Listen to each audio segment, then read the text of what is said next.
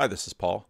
This weekend on Michaela Peterson's channel, they released a video with Russell Brand between Jordan and Michaela and Russell Brand. Now, Russell Brand had a couple of the more interesting conversations with Jordan Peterson in the first wave, so I was really happy to see that this happened. It also, by the appearance of the video, seems to be an earlier video before Jordan was sort of doing his own thing again, because if you remember at first, he and he sort of jumped on to Michaela's podcast. Those seemed to be in January, maybe early February, before Jordan started doing his own thing. And so this seemed to have been recorded and then held for the release of Russell Brand's book, which later in the video it says his book is being released in March, and they talked about March being so far away. Well, March is almost done now. We're at the end of the month of March. And so I imagine that this was recorded a while ago, but Peterson was in good shape. Michaela, I thought this was actually a particularly touching and moving video. One of the things that really impressed me, continued to impress me, because a lot of people have sort of been critical of Michaela, and I understand why, in some of her introductions to some of the podcasts in the first wave. But she's there. They showed in this video really a lovely relationship between them. And so it was so good to see that. And I even thought about just doing a short video about just their relationship, because it's really quite, I think Jordan and Tammy should feel proud about the daughter that they raised, because would she have as big a podcast channel without her very famous father? No. But she, I think, is doing a good job, and I think they should be proud of her. And it sounds like she's quite involved in Jordan's work, and it sounds like she's continuing to grow in that. You can't blame the young for being young. It just takes time to grow and learn and develop in this world. So I loved this conversation. I thought this was a tremendous conversation, and Russell Brand didn't disappoint. But before I'm going to do some commentary, it might be 2 or 3 videos actually on this, because I thought there was so much good and important stuff in it. But before I get that, I wanted to share with something that I read in the book Reformations about the Radical Reformation, because part of what the author Carlos Erie, I don't know if that's how he pronounces his last name, part of what he dealt with in that book were the Spiritualists. And in a lot of ways, that's where Russell Brand is. And some of the comments in the book about the Spiritualists and the Radical Reformation, I thought in some ways seemed to apply to Russell Brand. In one of my previous videos, I talked about, so you have Martin Luther and his reform, then you have the Swiss Reformation, and that's a little bit before John Calvin, which the book then goes into. And I might do a video on Carlos Erie's treatment of Calvinism, because I thought that was quite good and quite helpful too. In fact, I'm very impressed by the whole book. But he did a significant section on the Radical Reformation, and he included a lot of people that, their names come up now and then, but they're just sort of like free-floating radicals out there. They're not part of any movement. Now, you might say that Russell Brand is part of the spiritual but not religious movement, or the New Age movement. And okay, but to talk about them as part of the New Age movement and using the word movement there as opposed to any kind of institution is part of the point. They don't cohere. And if I were to do a longer video on that dynamic, I would get into the fact that someone like the Lutherans and then the Calvinists, they cohered. Some elements of the Radical Reformation eventually cohered into the Mennonites and some of the Brethren, the Moravians, a whole bunch of different movements. It eventually managed cohering. But part of what I liked about Carlos Erie's treatment of the Radical Reformation is that he also gave some attention to the fact that other elements could never sort of come together, but yet in their sort of being free radicals out there in solution, they eventually did have a fairly significant impact on the shaping of Western history. And so I just wanted to read this little section on the radical legacy. If historians were to pay attention only to movements that involve large numbers of people, the Spiritualist and the entire Radical Reformation could easily be overlooked. In the case of the Spiritualists, as with other radical groups or individuals, the number of adherents was always relatively small and so undetectable that any estimates are in fact mere guesses. I think part of this goes into the conversation that I've been having about churches and platforms. And again, back to Ross Douthat's observation that Marianne Williamson, the would-be presidential nominee for the Democratic Party, who didn't get too far in the Democratic sweepstakes, in the 19th century, she would have founded a church because churches were platforms. Well, today, people, spiritualists, let's call them, like Russell Brand, are just using other platforms. And those platforms themselves are in many ways outstripping the church in terms of significance. I've made this observation with respect to the debate about women in church office, but it holds true too for these spiritualists. And part of the reason we're seeing spiritualists that are so visible today is, again, because of the difference in platforms. But radicals are significant beyond their numbers for three reasons. First, they offered an alternative form of religion in which communal bonds were redefined, and in doing so, they shaped not only their own identity, but also that of their opponents, who had to come to terms with them. I think that's really important for the spiritual but not religious people. I was watching that video about what's so bad about Christian movies, and from the sounds of it, the movie maker spoke as sort of a deconstructed Christian, a little bit upset with some of the in-group, out-group dynamics of churches. That's a legacy of the radicals. The thing that they pick up, that sort of this Jesus managed to communicate a radical critique of in-group, out-group, which is easiest to maintain if you have no group.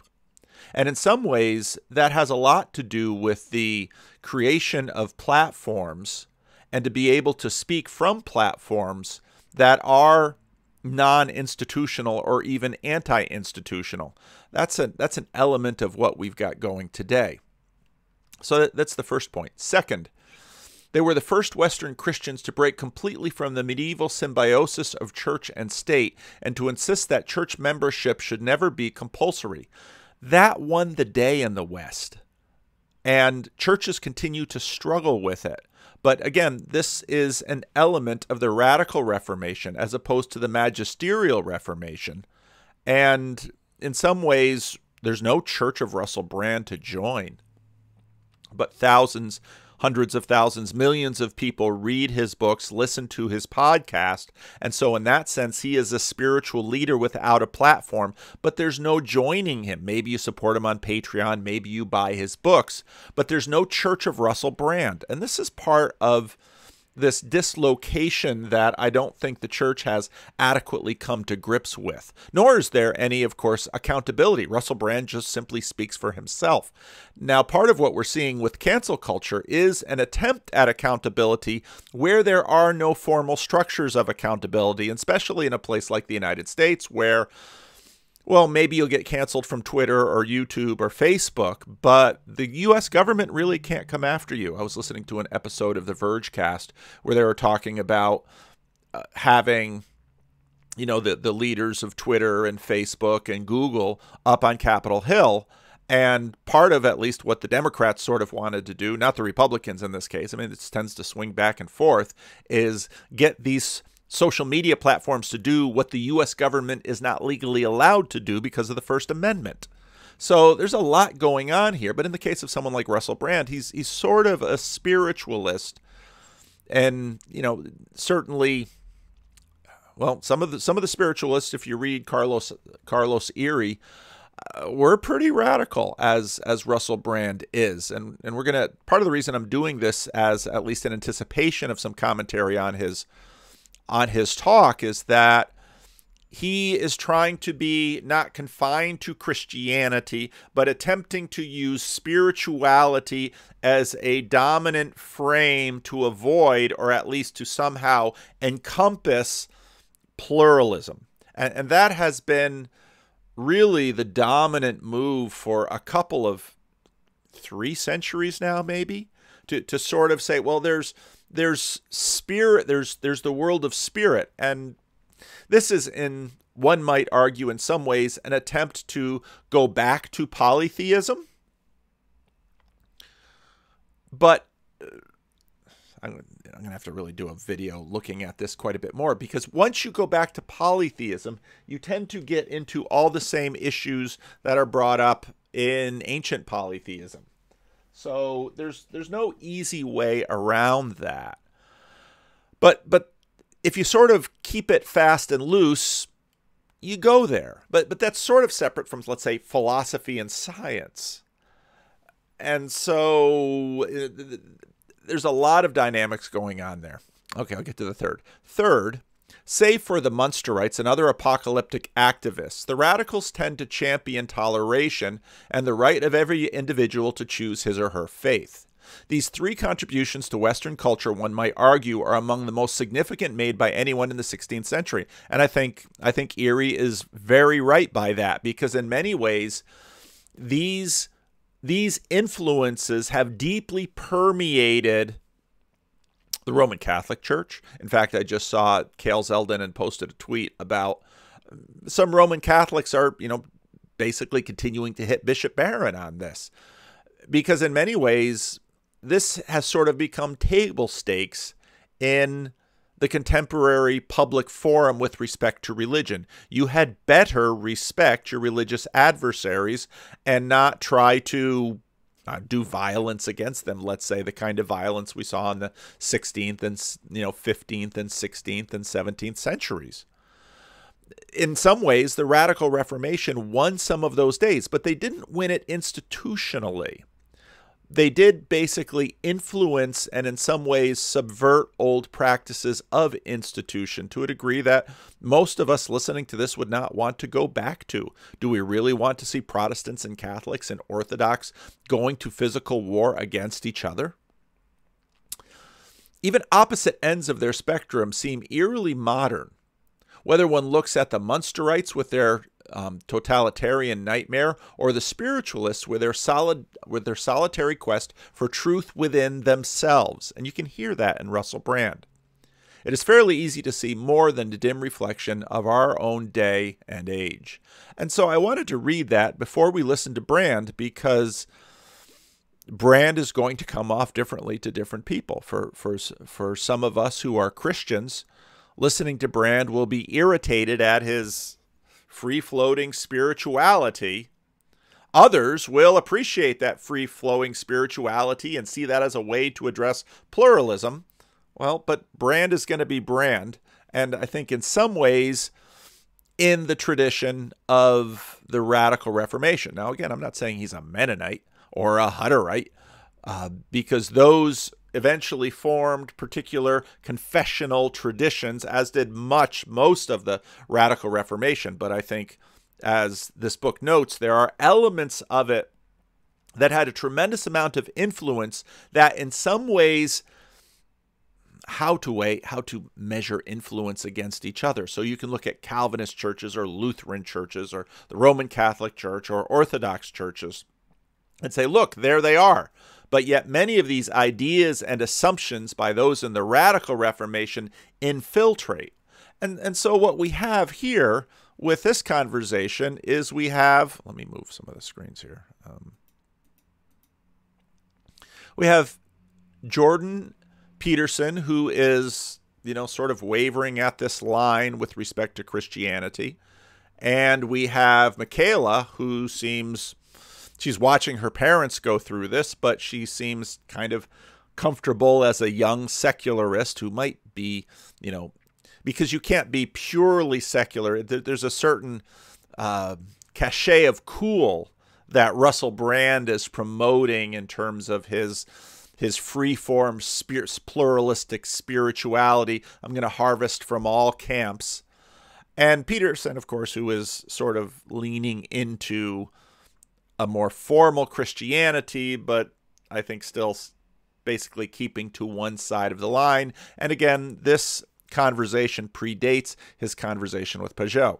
Now, to set this up, Russell Brand talked about the fact that he has two daughters, a 4-year-old and a 2-year-old, and they're talking about the impact that parenting has. And Peterson had made rather a bold statement about how parenting matures you and grows you up. And we'll pick up the conversation there. Duty, devotion, and perhaps if there is a sort of some transcendent component to your life, and I don't mean that necessarily in a spiritual way, but it's difficult to avoid the connotations of that word, then perhaps maturation is possible. If you take, for example, like a straightforward mendicant's life, monasticism, celibacy, devotion in a very explicit way to God, then would you say that they are unable to reach maturity? Or what if it was a secular version, like devotion to the arts or to a sort of a political cause? Do you not think that could, of course, Now this is because Brand is a comedian. I long ago learned very successful comedians can be incredible observers of the contemporary frame. I saw that when I was watching movies often produced by a comedian, someone like Steve Martin. To be a comedian, you have to sort of at least have an intuitive sense, a really good sense of where the zeitgeist is going, because you're making these jokes that cross lines, so you have to at least intuitively know where the lines are.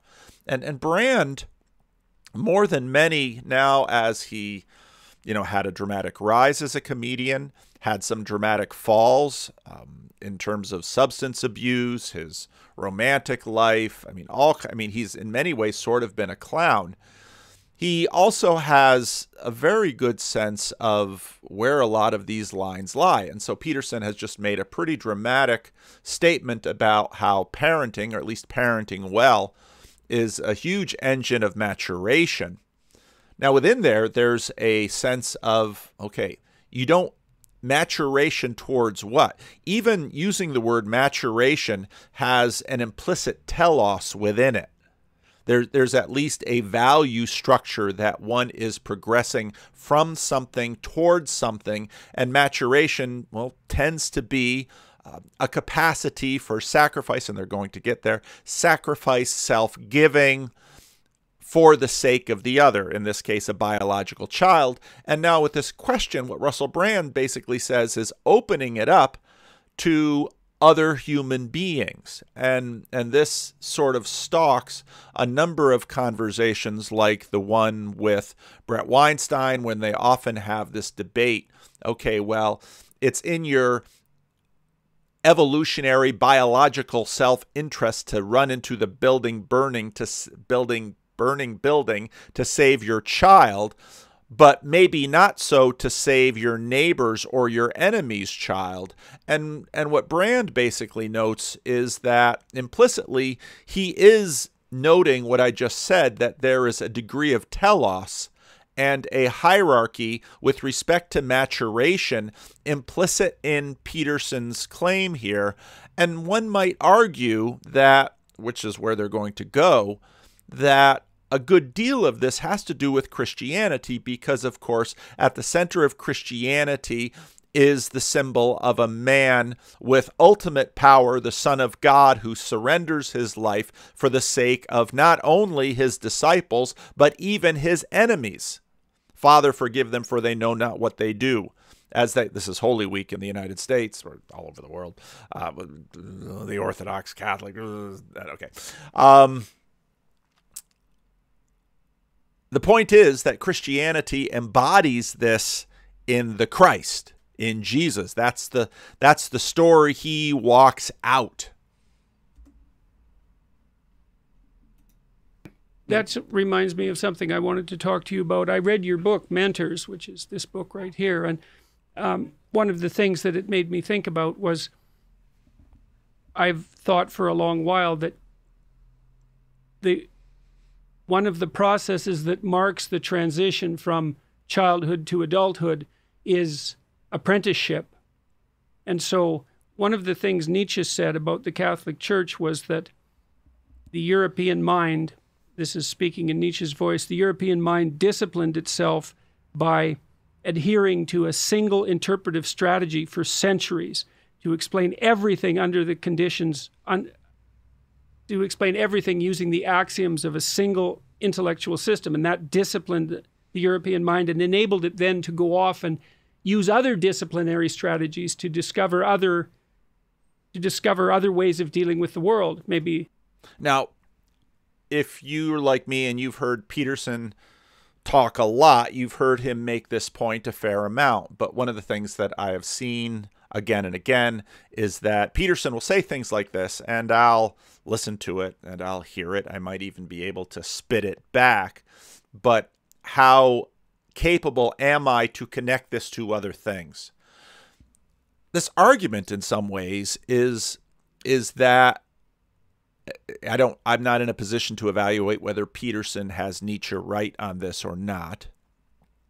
But it's sort of like saying that Catholicism in the West became a proto-science for European culture. That part of the reason we talk about frames and part of what science does is the world is too big for us to manage. And so part of what we have to do is reduce things down to certain variables in order to sort of get a handle on the rest of the world. And this observation is that what European culture did was limit itself to this one perspective. And Peterson's argument is what that created in the culture was a certain discipline, a capacity to do this, which then European culture did it with respect to Catholicism.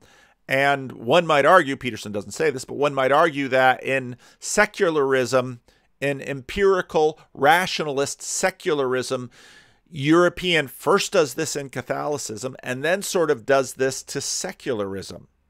And the scientific, of course, the scientific age is born out of that, the Industrial Revolution, all of these things are born out of that. And so that's actually a really interesting insight that I hadn't really thought through until I had heard this a number of times. To develop science, for example, and Nietzsche was very convinced that you had to enslave yourself in one manner or another before you could be free. And that's an apprenticeship motif, and to me, that's what you explored in your book, Mentors.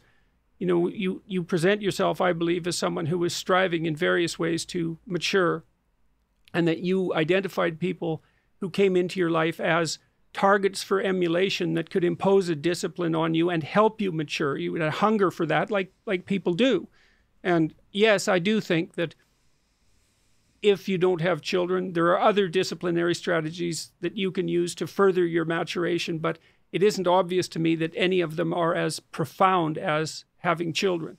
And I mean, I've had a good career. And profound in the sense of, well, children are, unless you are going to abandon your children either demonstrably in a very physical way or do lots of little cheats, which parents also do, and much more of a corruption of your parenting responsibilities, which probably all parents do to one degree or another. It's a vital point that Peterson makes. And I've been very interested in intellectual pursuits as well, and I suppose have disciplined myself in some manner because of that, but I still stand by my statement about children. They're in a different category of profundity. It's partly because you have to take on so much responsibility when you have children. Is it the sacrifice too? I mean, if you think about people who work in churches, or what Russell was saying about, you know, people who devote themselves to God, and it's kind of what they do is kind of sacrificial. And I suppose part of what you do when you have kids is sacrifice that hedonistic part if you're going to be a good parent. So, and you'll hear this in my sermons at some point. And actually, in many ways, I get this illustration from Tim Keller, that what happens in parenting get it from C.S. Lewis as well. That's probably where Tim Keller got it.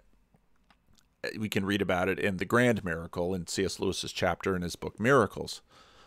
What happens is that every mother brings a child into this world at the risk and sometimes at the cost of her life. You look at John Vervaeke's great clip on agape. You take this unformed little being and in a sort of Brett Weinsteinian way, you raise and you bring that little being via parenting through the agapic sacrificial love of the parents into the human race. And as Peterson often says, if you don't do this, if you don't properly civilize your child, let's say, socialize would be what he would say. If you don't civilize and socialize your child by a certain age, that child will never get it. And so there's a window there that you have to hit. And that is astoundingly costly for parents. So costly, in fact, that we have, as part of the conversations we're having about the marriage crisis, the failure of the intergenerational handoff, a good number of people are simply opting out of it, at least in their 20s and 30s. And to a degree, Russell Brand is making the point that he got started late at this. And part of the reason it's a good thing that he got started late at it is because he would be terrible out of it in his 20s and 30s. But again, I think that points back to the culture, because a healthy culture affords wisdom to individuals that they have not had time as individuals to accumulate themselves. And so in some ways, Russell Brand's story is a story of the failure and the loss of culture, because he now, I don't know how old Russell Brand is, my guess would be he's in his 40s. Now Russell Brand is having to gain the wisdom that if he had been brought up in a different culture, is wisdom that would have been present in him perhaps to get started on these issues in his 20s. But instead, he needed to use his 20s to gain wisdom, but the wisdom by trial and error, which is very costly for a being that might only live 60, 80, or 100 years.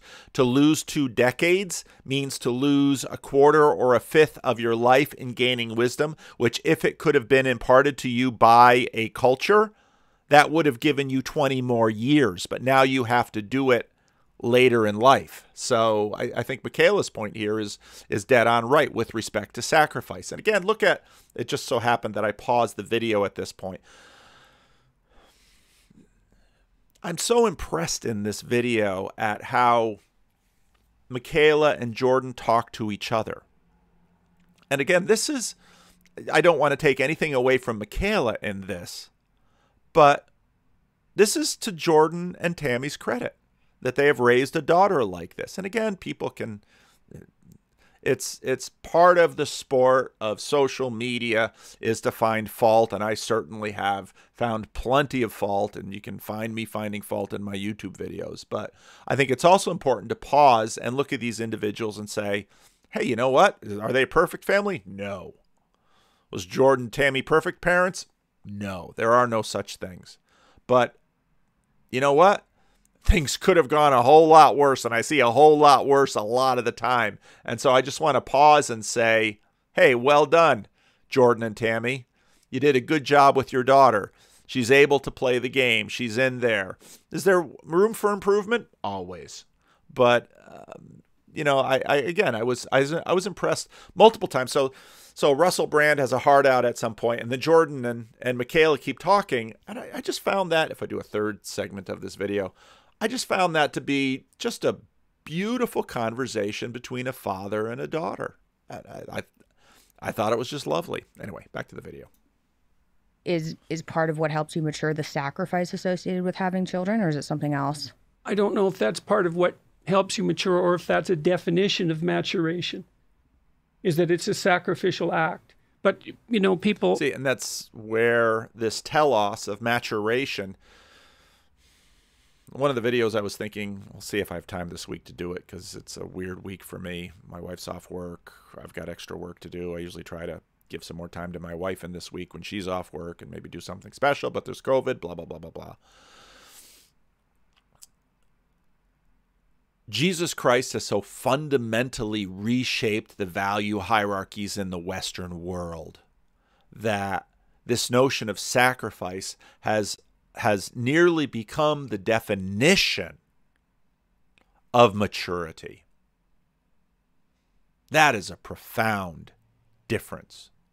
And the irony, of course, that Jesus himself, to the best of our knowledge, did not marry and had no offspring. Often think of sacrifice in terms of loss, but the reason you sacrifice fundamentally is to gain something higher. That's the sacrificial motif. You give up something that's attractive in the present, but the purpose of the sacrifice is to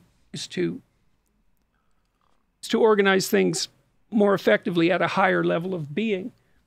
So, and that is Now, you're going to hear a lot in this about levels of being.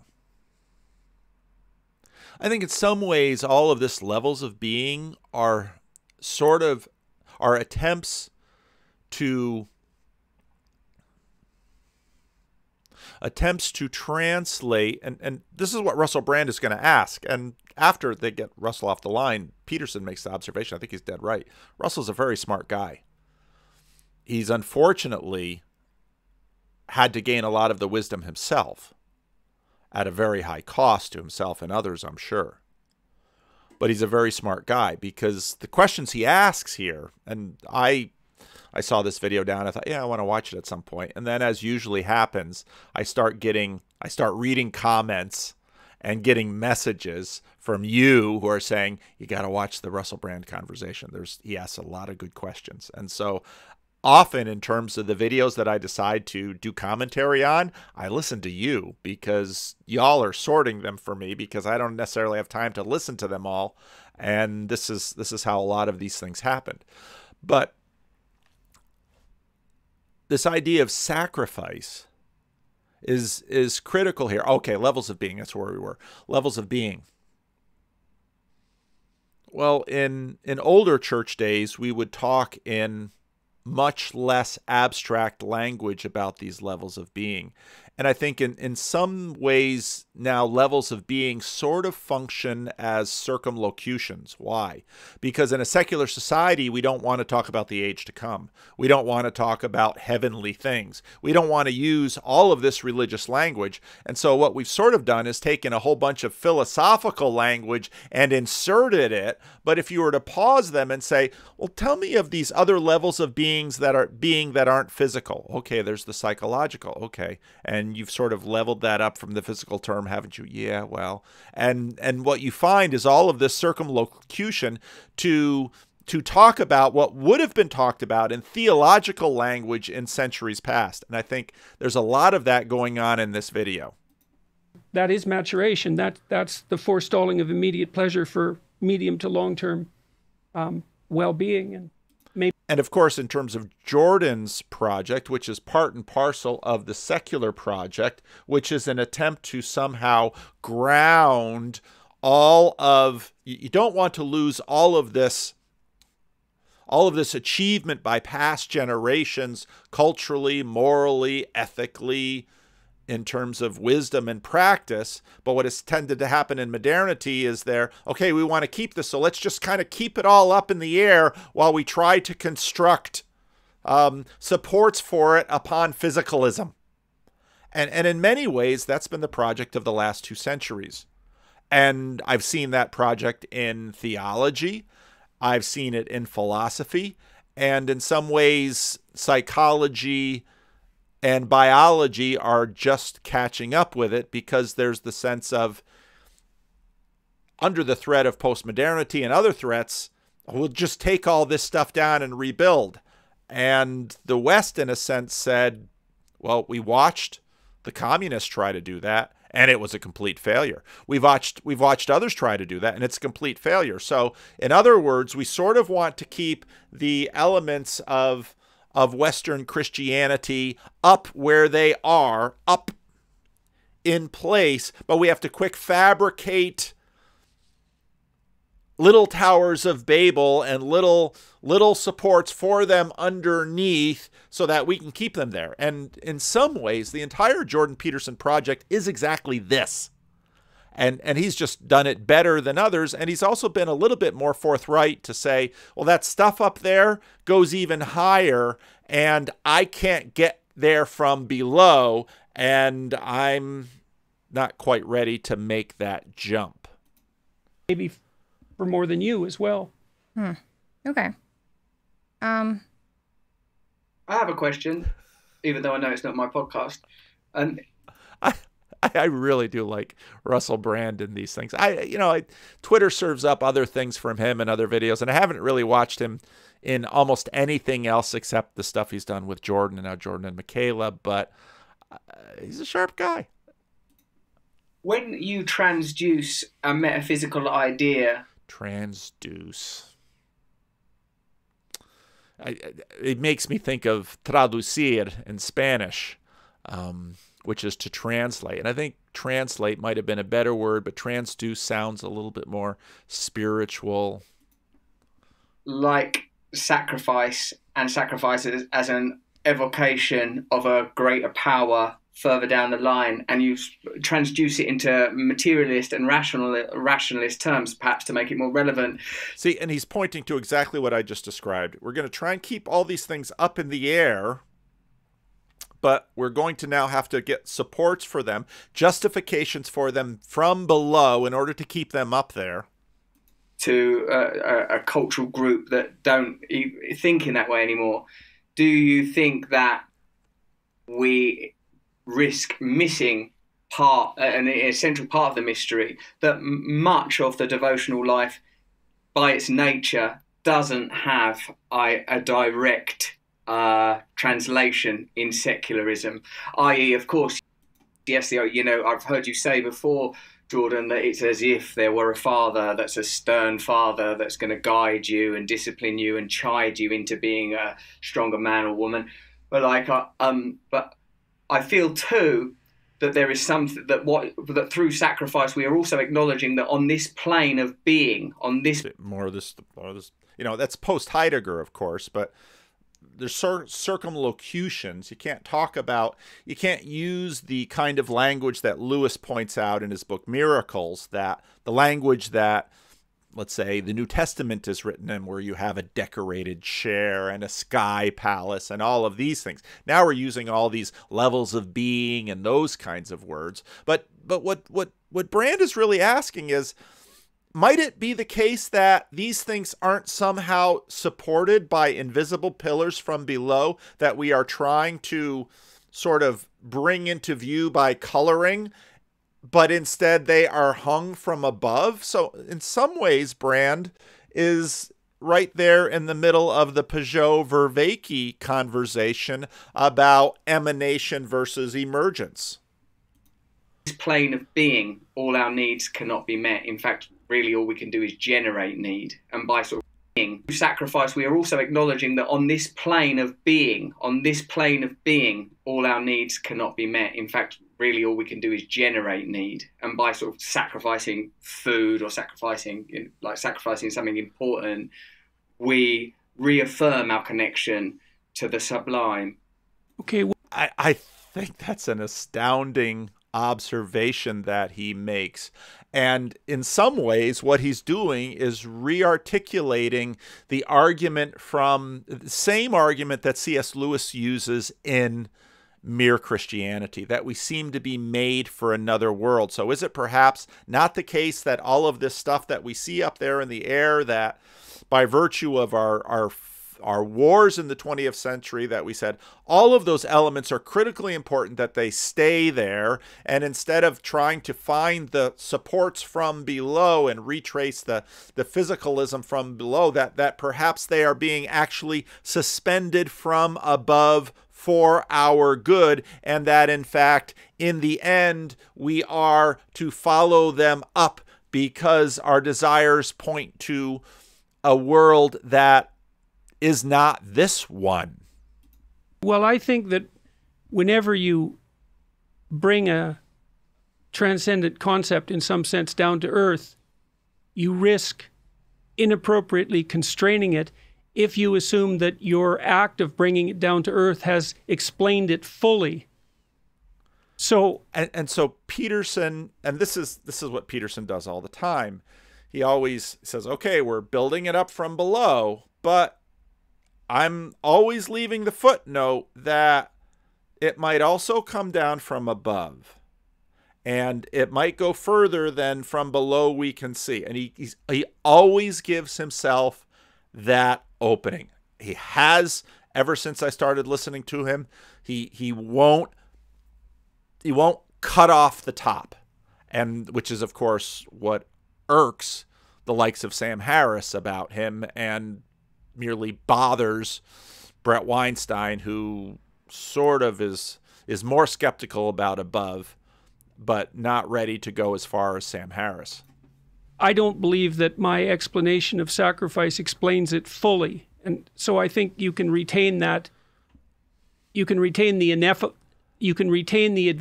of ineffability. For example, if I assess a piece of literature or a film and make its metaphysical presumptions more explicit, I don't believe that necessarily takes away from the film.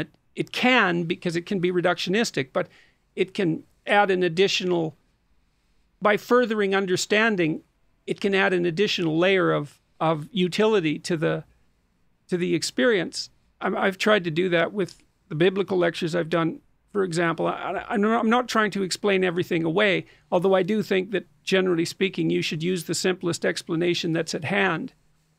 So it's a risk, but hopefully it can be a risk that is fundamentally productive. Yeah, I reckon that I suppose that mentorship and education is dependent on crossing this space between the ineffable and the at least palpable or the apprehendable to some degree. And I think that's a critical point that Brand makes right there.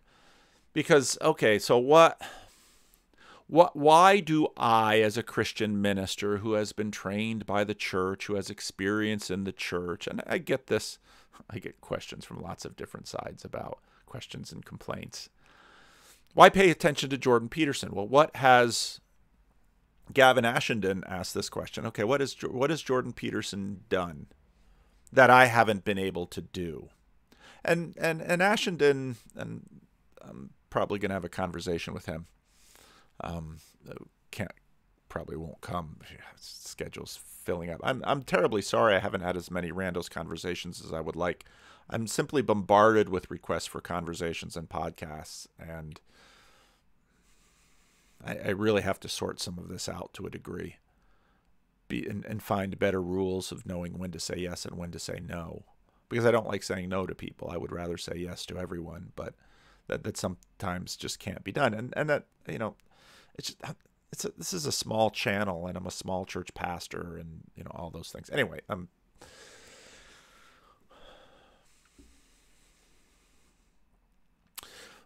part of what Jordan Peterson is doing is, my belief is that the universe is a whole, that we don't really have to choose between what is hung and what comes from below, because the God of redemption is the God of creation.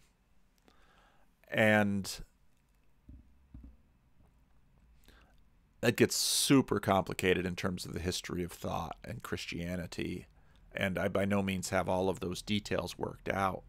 But Brand, as sort of a post-radical Reformation spiritualist, really wants to come from above, but yet appreciates Peterson from below, because the dominant culture is so much from below. And Peterson doesn't want to exclude that which is from above. So there's a lot going on here. Thing is that if the ineffable stays entirely ineffable, then you can't put it to use. And that's where Peterson really is strong and helpful. That as a pastor, that's always what I'm dealing with. Taking the ineffable and trying to communicate it and trying to apply it. and trying to apply it to real people and for their lives and with real questions. And those questions keep changing, and they always keep changing. And so again, reading Reformation's Carlos Erie's book, that's a history of change. And many of the ethical and moral questions we face today are difficult questions to change. And part of where I differ from, let's say, traditionalists of many stripes is that I think even traditionalists have changed dramatically, and I think that is actually revealed by reading history. And part of that has to do with the transformations that have taken place via the Radical Reformation. Because when I read those, I say, okay, I've got, some of Luther's ideas, they're in me. Some of the Swiss Reformers' ideas, well, obviously, as a Calvinist, a lot of them are in me. But a lot of the Anabaptist tradition got into Dutch Calvinism as well, because the Dutch Radical Reformation was one of the more potent places in Europe. I mean, Switzerland and the Netherlands were two places where, because of the political system, there was a degree of toleration, and a bunch of these other groups were able to flourish. And that also meant that, for example, North America then became an outlet for some of them as well. And so that's where some of this history ties in with some of these elements. I've got my own time crunch here, and so I'll probably only do part one and post it. And I hope I can get back and deal with the second part, because I'm going to basically stop when Michaela comes back into the conversation. And then there's some more intertwining. And then there's another segment which is very much connected with this one, but that might have to come into another video. And I think you're absolutely right that the mentorship does that, because there's a profound religious instinct there, and I think it was really operating in you. You make reference to it a number of times. For example, you had, by your own admission, a strong tendency to romanticize the women in your life. You say you deify them in some sense, or maybe more accurately, you perceive them that way to begin with, and then over time, in some sense, the stars fall away from your eyes. But that's the action of an instinct. That would be the anima projection from a Jungian perspective, is that there's an instinct in you that's pushing you towards development. And the way it manifests itself is by illuminating certain elements of your experience. And those might occur, for example, when you meet a man. Now, I got a fair number of questions after the Peugeot conversation with Peterson, when Jonathan kept talking about attention creating reality. Now, Peterson is using this element of Jungian psychology, which my friend James has explained to me a number of times, and which I still probably don't comprehend sufficiently, and some of you will write it in the YouTube comments, which is fine. And so maybe at some point I'll learn. I'm not as smart as Russell Brand or Jordan Peterson, or maybe even not as smart as Michaela Peterson. But for those of us who aren't necessarily that high in IQ, we have to make up for it in effort, and there are other pleasures and rewards in that.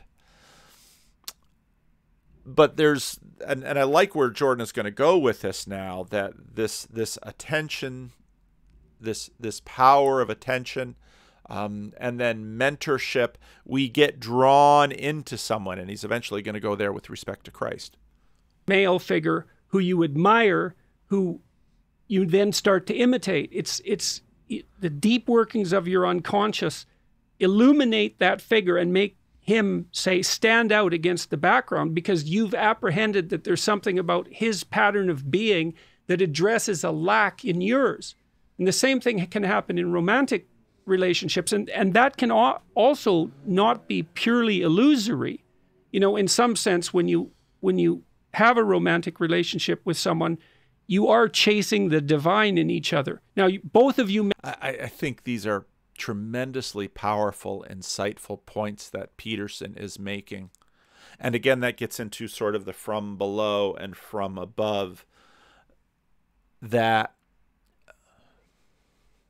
any Christian will honor your father and your mother. Any Christian will acknowledge that God instructs us in knowledge of him through our parents. And Peterson is basically building on that in terms of we're learning from our mentors. We're learning from those that we are attracted to romantically. There's a whole school, I read all this stuff a number of years ago, but there's a whole school that basically says you will be attracted romantically to a partner, basically to the person who will help you address your unfinished business of, let's say, your parents' relationship or something like that. I mean, what Peterson is developing here is something akin to that.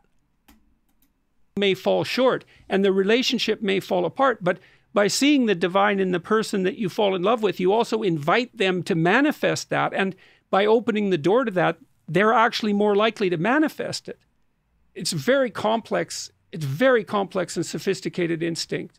Incredibly complex. And it's true. I see this played out in myself. I see it played out in others. Again, as a pastor, you get a chance to watch people, and sort of like a therapist, but as a pastor, it's a little bit different. You see them, and again, if you're a careful observer, you see them in a much more well-rounded thing. You see them interact in the wild, whereas if you're a therapist, you're in this little box. And in that little box, you hear stories of the world out there, but as a pastor, you're watching them. It's sort of the difference of taking an animal out of the wild and putting them in a box and studying them. That's what science does. But as a pastor, you go into the wild and you live amongst the animals, and you are one of the animals. I understand this. I understand this. I have experienced this. I recognize that I have spent a lot of time through my inability to comprehend my own psychic energies. I've projected onto another. And again, psychic energies, don't get too thrown off by Russell Brand's lingo. You can translate these things into religious terminology if you want to, into other terminologies. And again, the translations are never perfect, and they are laden with lots of other things, but it's easy to simply dismiss because he's using kind of new agey language. But if you listen to him carefully, you ought not to dismiss it, because you can track it with other terminology too. Resources that were available perhaps through tutelage within myself. One of the mentors that I write about in that book, who has been incredibly valuable in my life, when we first met, by synchronicity or chance, gave me a copy of the Robert Johnson's book on gold and inner gold, which is a sort of an essay on mentorship and having, holding one another's gold. And I think, yes, that how mentorship has functioned in my life I've gained a great deal of perspective. I've understood that they are kind of psychic synecdoches, holding for me a space, holding meaning. I recognise the fallibility of these people that I adore or aspire to, but in my psyche, they function as coordinates. I was just talking to a brilliant therapist today, in therapy, and he said that that you don't need to overcome your father and mother in the physical world with them. You need to overcome the imprint of them in your psyche. And I said, yes, and this is getting into mapping. There was someone on Twitter that sent me some 3 little things that he had written, which I thought were quite profound about God and metaphor and trying to put it together. They were he's basically making an atheist argument, but I might bring them onto the channel and read them, or at least parts of them, because one of the things that we're always doing is mapping. And I've been thinking about this. I intend to.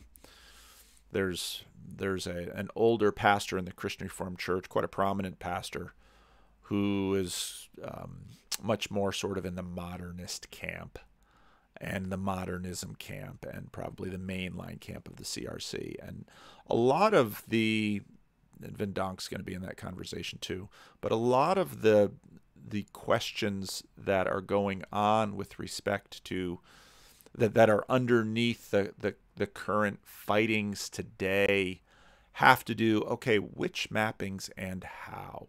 And this is what I started getting into a little bit, and I didn't get too far in that chapter, but he's getting into mappings. And so, well, symbolism is a means by which you can map one thing onto another.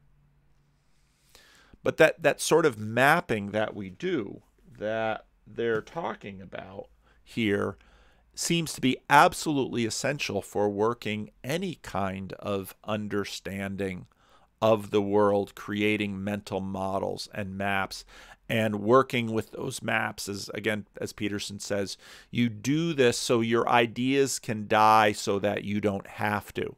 And that's this whole process of cognition, representation, using metaphor to try to understand, again, assuming via Christianity, which is a point that we brought up quite a bit earlier in the videos, that the world is a stable place. And so it isn't the case that everything is simply chaos. The world is a stable place.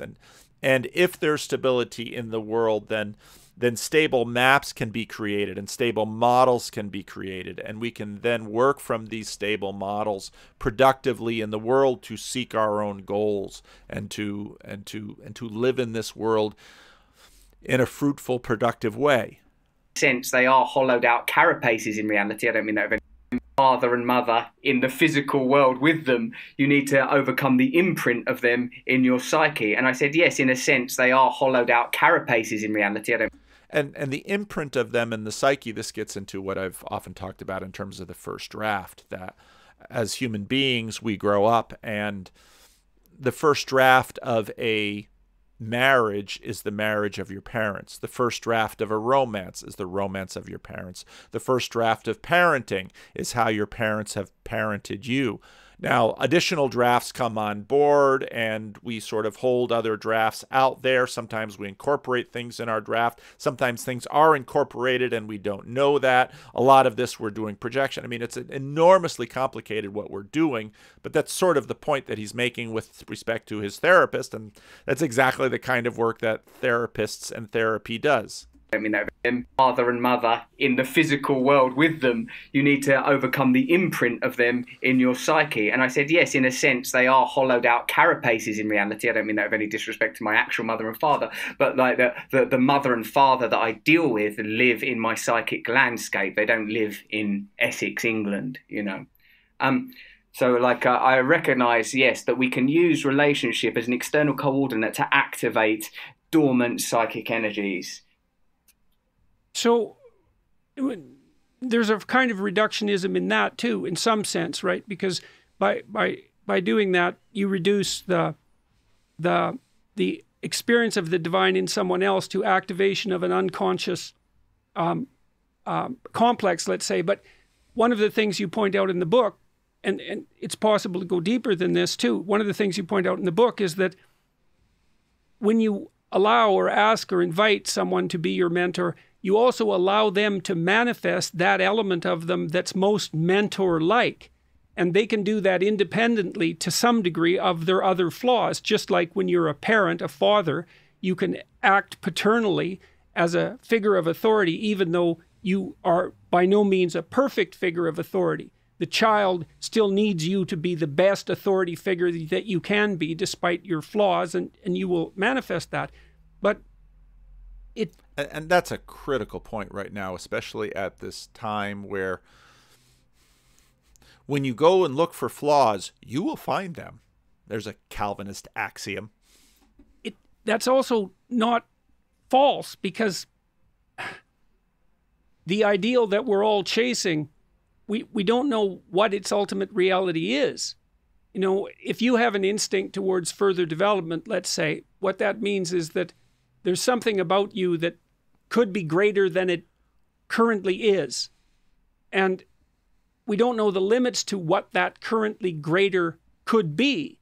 And that's where the idea of mentorship, let's say, shades into something like religious worship, because I suppose if you think about the Christian world, the ultimate mentor is Christ. And you could say... And I love that move that he made right there, because behind the backdrop of, you know, we've been talking about platforms again. I talked about that a little bit at the beginning of this. Well, the platform is publishing, and the arena is the individual, and the agent is you and the book, and you are responsible for doing all of this. What happens in Christianity and in a religion is that the arena is a community, and the mentor is Christ. And he is being presented to you not only in a book, not only directly, but presented to you within a community. And he has now inhabited the norms, and even what isn't obviously directly connected to him, you are ensconced in Pauline terms in the New Testament, you are ensconced in the body of Christ. And that shift is important, because the individualism of a book about mentors and an individual who wants to do self-improvement, you sort of place yourself in the meta-divine realm. But in Christ, you're ensconced in the agentic and the arenic Christ. Say that being a Christian, or you could say that being a psychologist, and if you said it being a psychologist, if you think about the Christian world, the ultimate mentor is Christ. And you could say that being a Christian, or you could say that being a psychologist, and if you said it being a psychologist, you would say, well, it's by definition that the ultimate mentor is Christ. And what Christianity has been, as it unfolds itself over the last 2,000 years, is an attempt to engage all of the people within that belief system in a dialogue about what that ideal actually constitutes. You know, and there's tradition that feeds into that, the biblical stories and the corpus of tradition that goes along with that. But all of it is a collective attempt to specify that ideal so that people can use it as a target to further their development. And that's not delusional. That furthering of development is unbelievably useful practically. Yes. And forgive me, because I have a response question once again, and I want to ensure that Michaela, who surely has had a lifetime of tolerating this kind of business, her father citing Jung at passers-by, I would like to say, when Edinger, in his analysis of William Blake's engravings from the Book of Job, says, of the passage where Yahweh shows the behemoth and the Leviathan to Job and says, look upon the Leviathan and the behemoth that I have made as I made thee. Edinger, in his analysis, says that Yahweh is saying to Job here that all potentiality is held in Yahweh. It is beyond good and evil.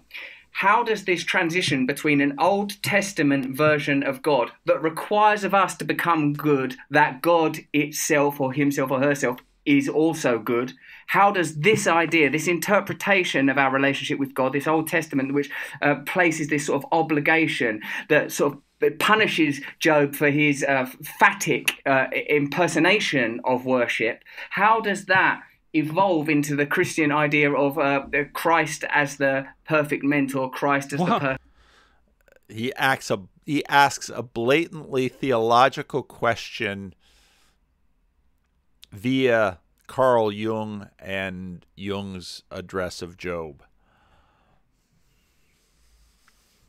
I'm not going to get too far into this because I have not gotten far enough into Jung or answers to Job. But here you have, in a sense, a question of, he's just blatantly asked him a question of biblical interpretation. It's an astounding thing in an interview like this. Why don't you ask a difficult question? Jesus. Well, you know, Jung talks... And then he says, Jesus. Gosh. About this a fair bit in answer to Job.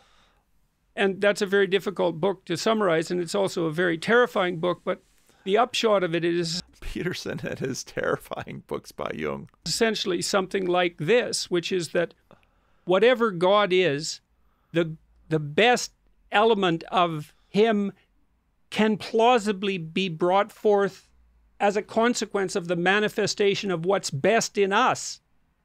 And that might be the willingness to sacrifice and the willingness to trust and the courage to love your neighbor, the courage to love your enemy. Peterson is bringing a lot of Jesus in there, and I think that's right. I preached on Luke 15, which is the parable of the prodigal son, the lost coin, the lost sheep, the lost coin, recently, and I brought a fair amount of Job into that sermon because I think there is a lot going on with Jesus. I think if you want to know the answer to Job, it's Jesus. I don't know if the Jungians are going to like that, but I think Jesus is the answer to Job.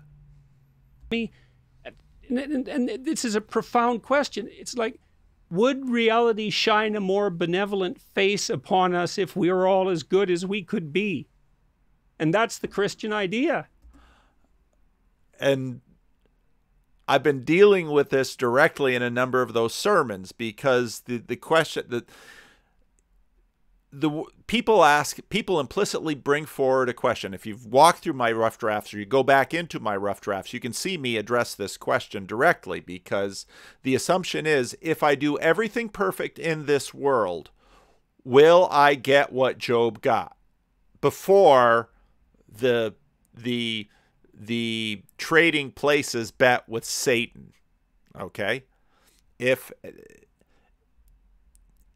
the question underneath is this world merely governed by karma? And the answer of the book of Job is no. Because Job's friends are emphatic. Job, you've sinned. And the book of Job is emphatic. Job says, whether it's religious scrupulosity or social justice, I am above blame, yet God has attacked me.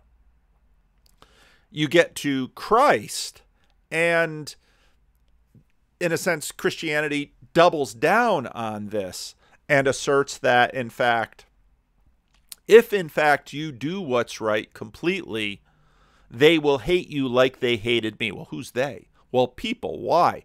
Because there's something in us that, see, in Job, the calamities that befall him, whereas some of them are mediated by people, but not the whirlwind, not what takes his 7 daughters and 3 sons. Now, these raiders come and take them, but the raiders are just depersonified raiders. And so Job is very karmic. But in the story of Jesus, it's people, because people are the source of the problem. And so then the question gets moved from an impersonal metadivine realm where, well, the world is just some great machine, and if I do everything that's right, then everything good will come to me. It gets to the New Testament, and Jesus does what's right, and he has mastery over the physical elements, mastery over nature. He can still a storm. He can raise the dead. He can multiply loaves and fishes. He can do all of these things. And he, in fact, knows by virtue of his temptation with the devil that he ought not to, and he will not use these things for his own personal or political advantage. The chief problem is people. And that doubles down on the question of Job. Can the human heart be saved? In other words, in Job, the world is sort of just this impersonal thing out there. But by the time you get to Jesus, the world is us. We are the cause of the problem. And I can't see that idea is wrong. Now, and would reality shine a more benevolent face upon us if we were all as good as we could be? And that's the Christian idea. And I can't see that idea is wrong. And see, I think, this gets, now you get to your levels of being. And obviously, the resurrection is the answer to the puzzle of Job. Because Jesus, in the resurrection, says, finally, ultimately, at levels of being, there will be justice. There will be righteousness. And in terms of the video that I'm thinking about doing, the clock speed of Jesus is just so radically different than from Job, because Job is looking for this all to be mediated within his own little life. With Jesus, now we've got levels of being that go off into other places. And that's how the equations get resolved. Now, and I think certainly Jung interpreted the story of Job in that light, and he believed that Job sort of set God back on his heels, so to speak, by being a more moral agent in some sense than God himself was. But underneath all that was this notion that if you acted as if God was love, if you believed that, and that would be manifest in your perceptions and your actions, that would invite the deity of love into existence. Again, the difficulty with Jesus is, here you have someone who is doing this, and it's precisely, at least with the Pharisees, it's precisely the degree to which he's extending love to the tax collectors and the prostitutes that he is going to be killed. And that's true. You know that. You know that when you interact with people with love, and there's a tremendous courage in that, it makes the world a better place. And we don't know how deep that reaches. You know, it certainly reaches as deep as humanity itself. And there's something transcendently real about it beyond that. Who knows?